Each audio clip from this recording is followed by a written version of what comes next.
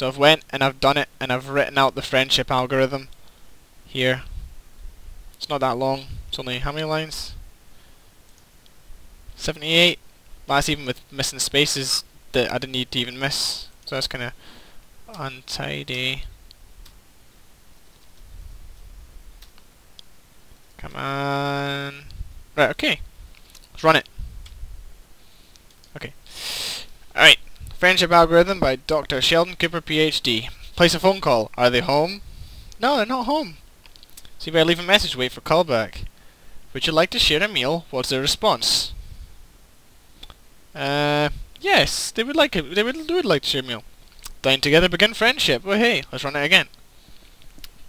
Dr. Sheldon Cooper, PhD. Let's go. Are they home? This time, yeah, they are home. Would you like to share a meal? No, they don't want to share a meal. Don't know why. Do they enjoy hot beverages? Funny enough, no, they don't. Tell me your interests. Well, they told me they like football. So they like football. They like crochet. They like croquet. Apparently they like golf. And they told me they like modelling clay. And then they told me they like building printers, which isn't something of mine either. So now I need to choose a least objectionable interest and begin friendship. So there you go, it works. God, that was a waste of an hour and a half.